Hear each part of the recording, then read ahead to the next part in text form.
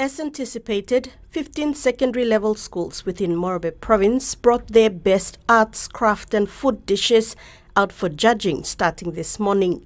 Grant Marika from the Malahang Technical Secondary School was among the group of students who engaged with participants at the event, explaining the process and materials used to create a giant snake that can be used as a lawn ornament.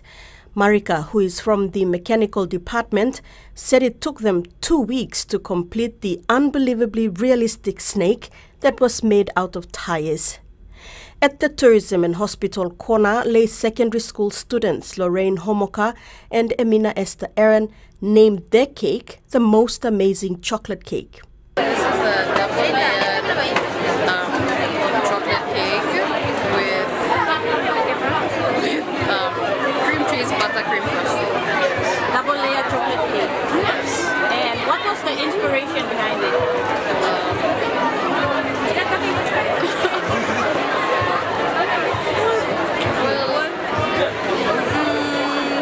Why did you decide to bake this cake and not different type of cake? Maybe a square cake. Maybe plain square brown cake.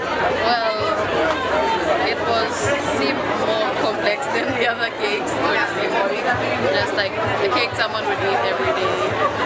So we chose this. Lay Secondary's grade 12 teacher Martha Aaron applauded the Interschool exhibition concept, saying it unites students as they learn together. We have a total of 170 students taking part in the food and catering, hospitality. We also have design and technology. That's where we have our little robot. LASEC has represented PNG in robotics 2018. We have design and technology, there's the sciences, and the sciences, practical skills, ICT, and the science subjects, physics, chemistry, and biology. And then we have agriculture.